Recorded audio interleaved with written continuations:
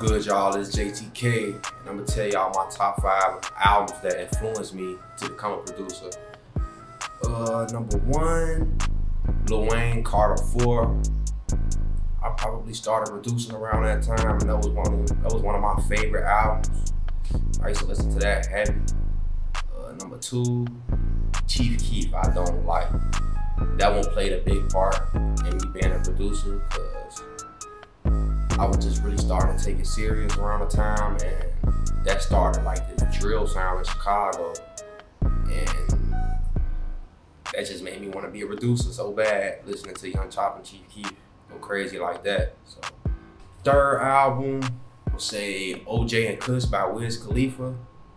That was like one of my favorite albums ever growing up. My sister and my brother used to listen to it a lot, and they kind of put me on to us in a way. And I used to just make beats based off that all the time.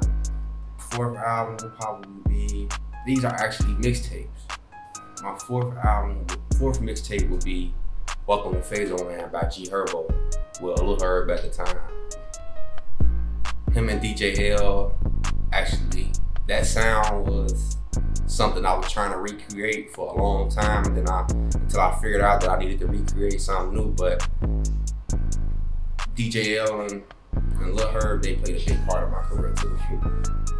So that was a big influence listening to that. What stuck out to me about Welcome to Phaserland by Lil Herb was that it was something new, something we really never heard before in Chicago. And then that took over. Like, Lil Herb was on top at the time, man. That was probably the best rap music I heard in Chicago. So yeah, man, I wanted my beats to sound just like that at the time. But then I grew, and I learned that I needed to be different. I needed to have my own sound. So yeah. Number 5 will be Cowboy the Wild Boy. That album probably changed my life. Not probably, that album did change my life. It had my top song on there, Envy Me, produced by me, song by Cowboy.